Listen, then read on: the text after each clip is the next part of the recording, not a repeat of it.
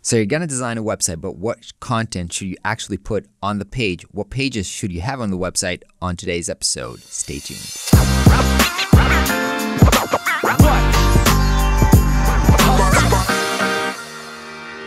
Hey everybody, what's up? My name is Ron Sego. Welcome back to the free web design course. So on a previous episode, we talked a little bit about wireframing and how to sketch out the content on your page, but we didn't touch upon a question we should actually ask yourself before you go ahead and wireframe and design your website, which is what kind of content we should even put there. What pages should we have on the website? And so today I want to talk about that. I want to share the process that I use when I'm working with my clients to build a website for them.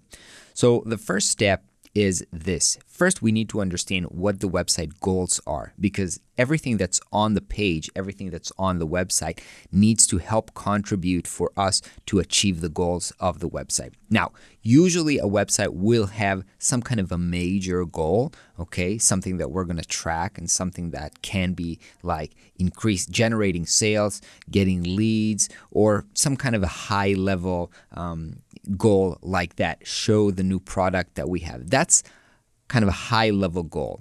And we learn about these goals by interviewing our clients and sitting with them and trying to understand why they're updating or building their website and what their business needs from this website. However, that's kind of the high level goal. There's always other goals, which might be something like, getting trust, building trust for our brand, or getting to hire team members. So there's always other tasks, and so that leads to having usually a lot of types of content in the website. So while we sit and brainstorm and try to understand what the first goals are, primary goals and secondary goals of the website, that's the first step. Then we take this kind of brainstorming that serves as kind of a compass to know that everything that we're going to put on the website is actually going to serve these goals. And the second step, when moving away from that, is to start to list and brainstorm all the types of content that's going to help us support these goals. So, for example, if one of the primary goals is to sell a new product, then obviously we need to explain what that product is, what does it include, how is it better than competition, all these, and we're just brainstorming this and listing them out in kind of a list, okay? If we're going to build trust, maybe we want to talk about the management. Maybe we want to talk about the history of the company. Maybe we want to share who's on the team. So again, we're just listing out a lot of ideas. And that's a process that I'm doing together with the clients. So initially when I go into the meeting, I would come with kind of ideas that I have on things that I think are pretty obvious that they should have on their website, but I'm putting this out as a suggestion, and then I'm brainstorming it together with them, and based on the goals that they suggested, should we have this, or what else should we have or should we not have?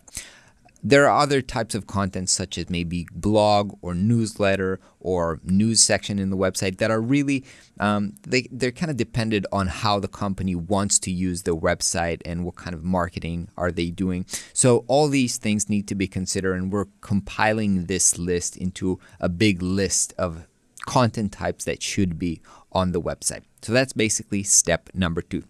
Step number 3 is starting to organize this content in a way that makes sense. So I want to share with you here, this is an example from a client work that I did recently. And here we basically took all the lists of the bullet points that we have, and we kind of broke it down into pages based on how it makes sense to structure these topics together.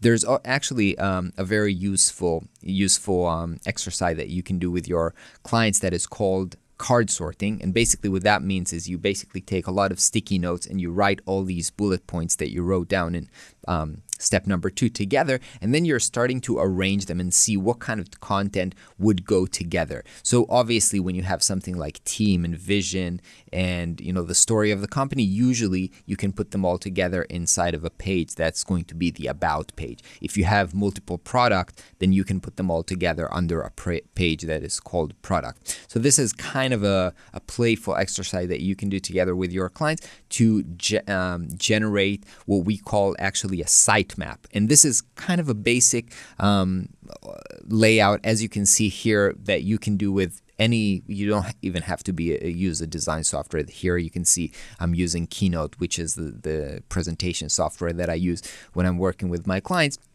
But this is kind of an overview of the structure of the website. And by the way, this is actually how Google also sees your website, because they're actually seeing what kind of pages you have and what section you have in your website. And so having this kind of a logic and a sitemap is a good idea to have before you're starting to break it down into actual design, okay? Because this is basically the logic and the architecture of the website. Now, when we're talking about architecture, it's important to understand what that means, okay? So think about architecture in your own life, right? Everybody lives in a house, but there's many different types of structure for houses, right? There's a house that's, completely made out of glass, and there's a house that's, completely is made out of stone.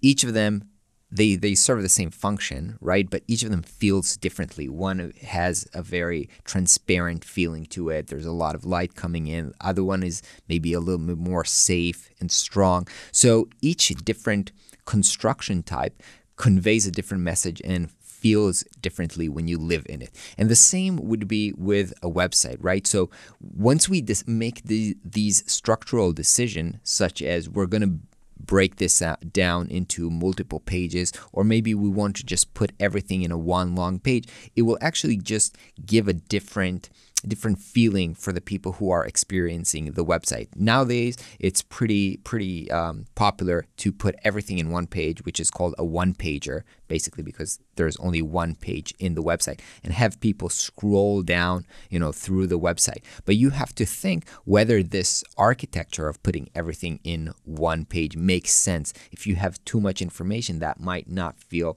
very comfortable to navigate through. So you have to think about what would be the right structure and how navigating this website will actually feel once all the content is there. And again, you can only make these decisions after you've went through this three-step process and you know what you want to share on your website and what is the content, and does it make sense to put it all together or break it down into multiple pages.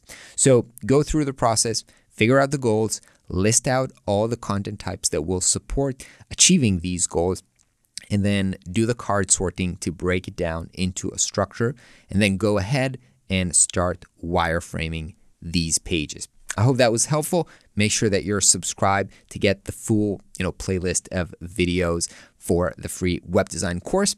I'll see you on the next video.